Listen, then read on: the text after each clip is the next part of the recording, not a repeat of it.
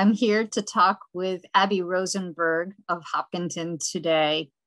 We're going to talk about her as founder of the Mental Health Collaborative here in town and talk about her work, how she's been inspired by the people that she has worked with to get programs going, how she brings people along with her in community to activate and provide more resources and programs for community as well. I'm looking forward to talking and learning from Abbie and also hearing something we don't know that much about from her. So please join me in our conversation. Hi, Abbie. Thank you for joining Meet Your Neighbor today here with HCAM TV. It's great to see you. I know. Hi, Cheryl. It has been so long, and I was so excited when you called me to be on the show. So thank you so much. And I can't believe, I don't even know how long it's been, but you look great, and it's great to see you. Yeah, same here. And at least we can see each other virtually. And I was thinking of you for and a conversation because I've been seeing your name a great deal these days in social media related to the Mental Health Collaborative. And I know there's a social media campaign coming up next month for the month of May. So I thought this would be a great time to find you and have a conversation together, and you can talk a little bit about what's going on and share the story behind this Mental Health Collaborative, which I understand you are the founder of as well. So could you talk a little bit as we get started, what's going on with this program and for May and how to get started? Yeah, I'm really excited about May Mental Health Awareness because we really just want to help end stigma as part of our Mental Health Collaborative. The real foundations of it are mental health literacy. So that really has four components. One is how to obtain and maintain your best mental health, your optimal mental health, meaning not just feeling good, but what do you do when things are not so good, which we all know about right now. It is knowing what mental illness is, what it is not, and what to do about it. It's decreasing stigma, which is the whole thing that we're doing around May Mental Health Awareness Month, hopefully. And then the fourth component of mental health literacy, which all of Mental Health Collaborative's programs embody, is really knowing when to get help, where to get it, how to access it, and then what to expect when you get there for professional help. So for May, we've asked people to share a story about their mental health challenge or experience. And so we're featuring 31 stories, one for each day of the month. And hopefully that will provide people with hope and some of the stigma that goes with mental illness that, as you know, that really prevents people from getting help they need sometimes. Yeah. And so this is, I think, a really important emerging contribution for our community as well as our world. What got you started in this organization? Yeah, it's a bittersweet story. I think, as you know, I'm a nurse practitioner in psychiatry. So I have really just been doing psychotherapy and pharmacology for the past 30 years or so. And one of my former patients died by suicide about 3 to 4 years ago. I'd worked with him for a really long time, and he was doing really well, had moved out of state. And I was informed that he died by suicide and that he had left me some money. And so I wanted to honor him. And really at the same time, all of that was happening, and I was trying to research where there might be gaps in our community and in communities at large. I was seeing in our kids and my kids and many youth and young adults that I work with, because I was working at Lesley University at the time, just a lack of knowledge about mental health, about mental illness, what's the difference, what to do about it, and kids not really knowing, feeling anxiety and really thinking they had a brain tumor. So not knowing what anxiety was. And I thought, wow, how can we graduate high school and not know all about mental health when we learn so many other types of literacy, but not mental health literacy? So that's one of my missions, is to really educate not just youth and young adults, but whole communities. Yeah, really important mission. And I notice you have quite a few young people involved on the board, as well as you have some programs going on in the school currently too, or connected with middle school students. Yes. So, you know, Cheryl, because we've worked together in the past, you know how I operate. I have like about 12 arms going in different directions. One thing that has not changed, I remember when we had so many aspirations and I was always too busy. So that hasn't changed that much, but really one of the branches of that I really wanted to create and that we've started to do and branch out with is a young adult advisory board. So these are young adults that are anywhere from, I think, 15 to 25, and they're almost quite 30 people involved now. And they are so invaluable to me. I love hearing from them. They have kind of their own little branch where they do mental health hours monthly, and they run everything themselves. I just kind of consult. So that's been an awesome part of Mental Health Collaborative. The other parts are really doing our aside from increasing awareness, of course, and we do fundraise as well to keep our programs going as a nonprofit, but really bringing programs into schools, communities, organizations about mental health literacy. So we started, I was able to receive a grant for part of this, and we brought our mental health literacy curriculum into Hopkinton Middle School for the remote students. And our hope is that it's going to go into the middle school starting next fall for all students. Yeah, well, congratulations. That's quite a bit of progress. And how old is this organization? I founded it in 2019. So we got actually the summer of 2019. So not all that long, right? No, we're still an infant organization, as they say. Yeah, and I am a fan of sharing our stories, and I noticed that you're sharing 31 stories. You said for May, is that correct? Yeah. And why you picked the medium of stories for addressing your campaign for May? Just because they're real, and I believe in real people, real stories. None of us are alone, and I think everyone has a story. Most don't feel comfortable sharing it, but I think that's changing, and we hope to be part of that change, because we have all been impacted in some way by mental illness, and we all have struggles. Yeah. And it's important to be reaching out and connecting and sharing that knowledge, that awareness. This is part of who we are as human beings, and for getting resources as well. So thank you for that good work. And we can find out more on the website.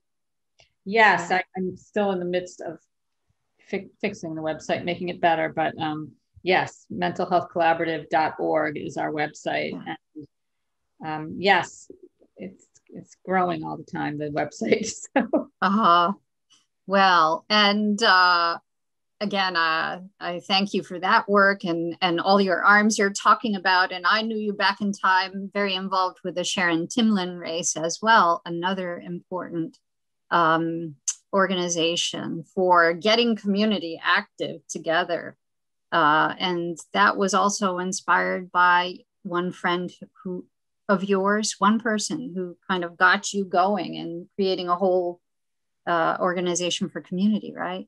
Yes. So my friend George, who's actually still living with ALS, it was diagnosed 22 or 3 years ago, and I had just moved to Hopkinton, and I think we met soon after that. And yeah, it started with just an idea of bringing people together for a cause, and that's so important to me, is that community, and why I love Hopkinton. And but of course, so the Timlin race was, I think I did it for 17 or 18 years, and I just stepped down last year.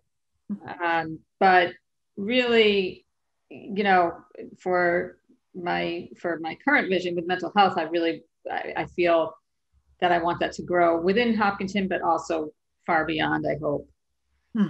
Yeah. This is being a leader, taking this seed and making these programs grow. What would you say was the motivation behind that for you? What inspired you to take a little idea and go running with it? I know you're a runner also, but I have to admit, I have not run in a while. Now I'm classified as a walker. Probably don't have time. No, I love to walk. It's just my body doesn't love running. Yeah. I think, and it was funny, you said in your email to me, what's something interesting about you? And I'm just going to throw that out there now. All right. Yeah. I'm going to answer your question with that. But something people don't know about me, yes, I love to walk and I love community. I love connections. But I'm a quote junkie. And I love quote junkie. What's that? Yes, I love quotes. And I think you may know that, but that is something about me. So when you ask me what is my motivation, I think of Amelia Earhart and her quote that a single act of kindness throws out roots in all directions, and those roots spring up and make new trees. So that's my quote of the day, and I love quotes. Well, that's a beautiful one. And do you have any ideas for yourself, your early roots? What inspired this kind of work that affects so many? And as you hope to go out to the world, perhaps it was education. I know you've had a lot of education and a lot of work with people, right, through the years. I think what just motivates me is the teamwork, the connections with people. I love all the people I met through the Timlin race, all the people I've met in Hopkinton, you as well. And, kind of just thinking that we're better together than alone, really. Yeah. And so and really just I'm a lifelong learner. I hope to always be becoming a better version of myself through others, through learning. So this is a good example of completely going out of my comfort zone. So was the Timlin race. At that time, I'd never done anything like that. But I've been in private practice for a long time, and this is really going out of my comfort zone. But it's exciting, and I have to, as I tell my young adults, what's the worst thing that can happen? Well, we've impacted some people, but maybe we'll run out of money. Right, and probably get a lot of branches going too from all the people you have involved. And I think it's really inspirational also that you're showing people how you are taking these early ideas from issues that you really care about, from people who really had an impact on you, and made something large and helpful to so many people, that other people might get that idea that they can take a small seed and make something happen. And now in this time more than ever, we're being called for that. So I think that is fascinating about you. I didn't know actually about the quotes, or I forgot about it, but now I'll know who to go, because I'm usually checking for something good, and I'm not surprised you have them. And I know, speaking about the tree as a metaphor, that I believe you have a son who's also involved in community work and helping people in need as well. I'm wondering if you could talk a little bit about that. Oh, thank you. Most people don't know because we have different last names. So, but yes, I have two boys, both in college, and they're both, I think, like all people, can be very, very giving and kind, and see the best in others. So one of my oldest son, who is finishing his junior year in college, well, at Zoom University, honestly, like many young adults are. He came home last March when the pandemic hit, and had really just asked around town some things he could do, and was pulled in, I should say, by some of the great leaders in our town, Hopkinton Youth and Family Service and the Senior Center, Amy Beck and Dawn and Colleen over at Hopkinton Youth and Family. And they said, what we really need is an emergency fund. And he kind of took that idea and started talking to different people in different towns as to what they have done. And he started a nonprofit called that they just got their nonprofit status. It's really exciting. And Wow. yeah, it's called Hopkinton Emergency Fund, and they really just opened their doors. And he's pulled in a bunch of great team members to help him. He's down in DC right now. But yeah, they just opened and they've had so many requests. And I think what surprises so many people is that there is poverty in Hopkinton and it's real. Mm-hmm. Yeah. And we've certainly faced a lot of challenges when dealing with scarcity of funds or other means these days. So it's really good timing and impressive that this organization has evolved as well. So gratitude to your son. This is Evan? No, this is Zach. Zach. Okay. Yes. Yeah. Yeah. And that you have two sons in college now. My goodness, I think they were little last time we were together too.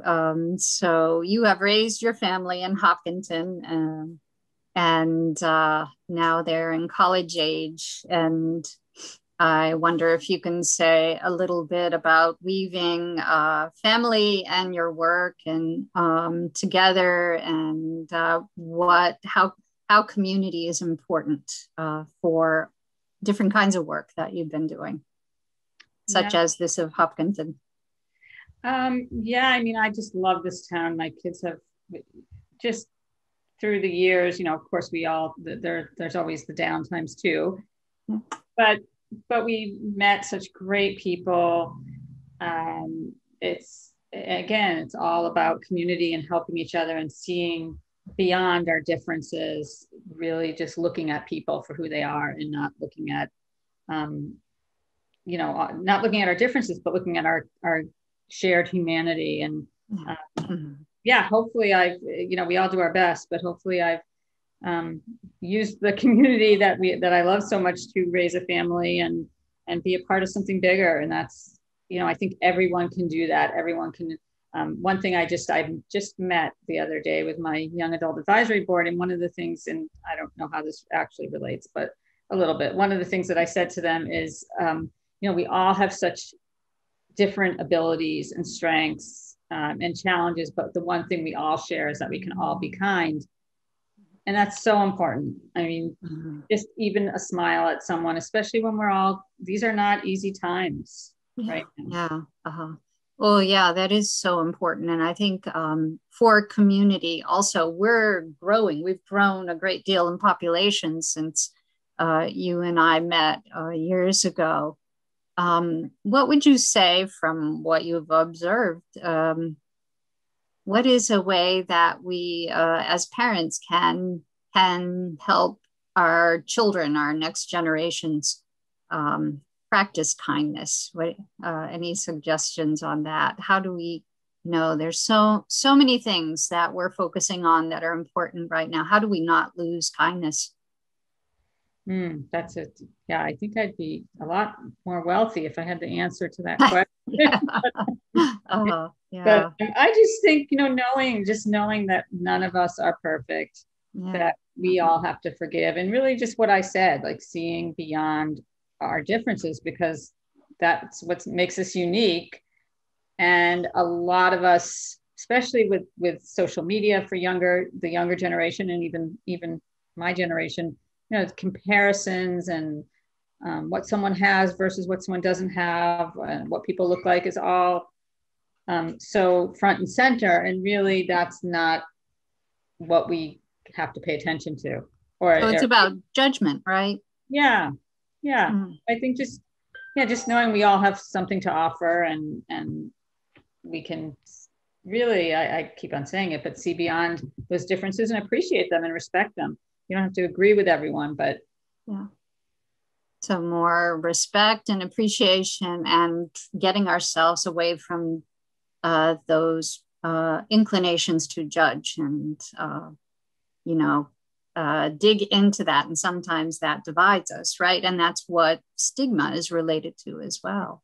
Rather than just being open, like we all have challenges, parts of our story of joys and challenges, right? So Yeah, You are promoting kindness, I see, in the work you're doing, Abbie. thank you. I try. And um, when you, yeah. I was just going to say, in a time like this past year, when we have such little control over so much and we can't plan, and that's very hard for me. I'm a planner, so very hard for me to have to pivot and say, nope, can't do that. Got to do something else. And it's hard for many people, I'm sure. But in this time when there's so little control, that is, again, what can we control? And going out of your way for someone else is something we can control, or being kind, or seeing the good in people. So those are all things that we can control when, and hopefully that sticks with us even as we regain control as things open up in our communities. Mm-hmm. Yeah, yeah, I agree. Well, how about for you, when you have some spare time with all you're doing, what else do you like to do? You mentioned that you like walking these days. And how do you take care of yourself to keep yourself going in all of these directions, helping community? Yeah, like I said, I'm a lifelong learner, so that's an area that I need to get better at.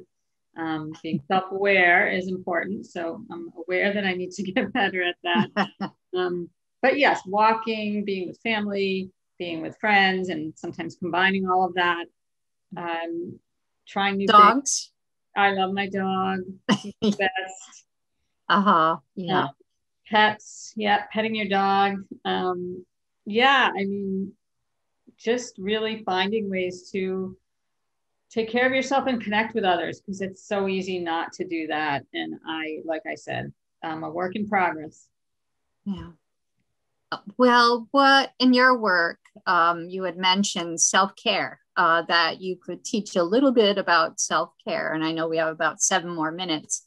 And sometimes I ask for experiential component of the program. Is there anything that you can teach for me and people who are viewing this in terms of self-care? In our talks, in our trainings, one thing we teach people is box breathing, and I'm not going to do that now, but that's something that you can look up on you can Google it, and I'm sure there's many YouTubes about it, but that's something that you can do anywhere. No one knows you're doing it. It's a tool that really tricks your brain into resetting and not being so anxious or nervous or worried, or not having a stress response when something's happening. So I like that tool a lot. And I use it myself because I tend to think too much sometimes. So if that's not a positive thing at the moment, then actually doing the box breathing, it doesn't allow you to, you focus on your breathing. So you can't have too many thoughts in your head. And it's called box breathing? Yeah, it's really just visualizing a box and breathing on each line of the box. And the magic of it is holding your breath. So you might go up for 4 counts, breathing in, holding at the corners, which is really what's kind of going to reset your brain to calm down and get out of that natural stress response that you might be in. And then breathing out at the next line and holding, breathing in. So it's really pretty simple, and you can choose a count 4, 5, or 6, whatever your lungs can handle. And so that's one thing that we do teach, and we teach really just basic self-care, which, just sleeping enough. And when things are stressful, you really need to go back to basics. And I often ask people, are you sleeping? And they either say, yeah, all day, or not enough, or I might ask about nutrition. They might say, yeah, I eat all day, or no, I haven't eaten in 2 days. So, things like that, drinking enough water, connecting, and the things I've talked about, and really telling people that you're grateful for them if you are. So little things like that can add up and really help during tough times. Well, that's helpful to hear. And I think you also talked about something really important, which is sometimes turning off that mind that maybe goes too much into worry and stress and criticism, right? Yeah, so that I'm very good at that. So Yeah, well, most of us are, and it does take a lot of work to try to quiet the mind. And the box breathing sounds like one of the practices, as well as gratitude. And from what I understand, these are practices far back in time that people would use as well. So it sounds like you're helping to bring it back and show us the connection with our mind and our body, how they work together as Yeah. well. I mean, again, I can't take full credit. I got the idea going, but I have a great team that I work with and the great young adults and people that are open to having the opportunity of learning, because it's something that most people don't talk about is mental health and mental illness.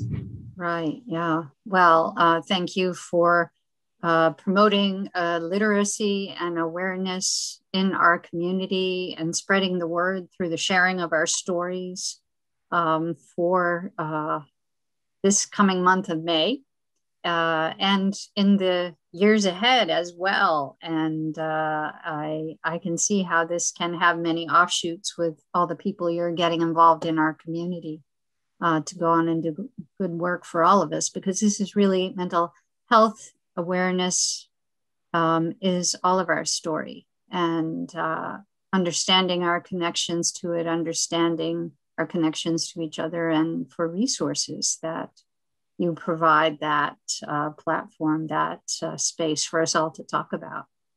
So looking forward to what you will be sharing next month in the campaign and the stories. Any last words as we have 1 minute left of guiding life philosophy, a last quote you want to end with? Or well, I'll leave with a quote.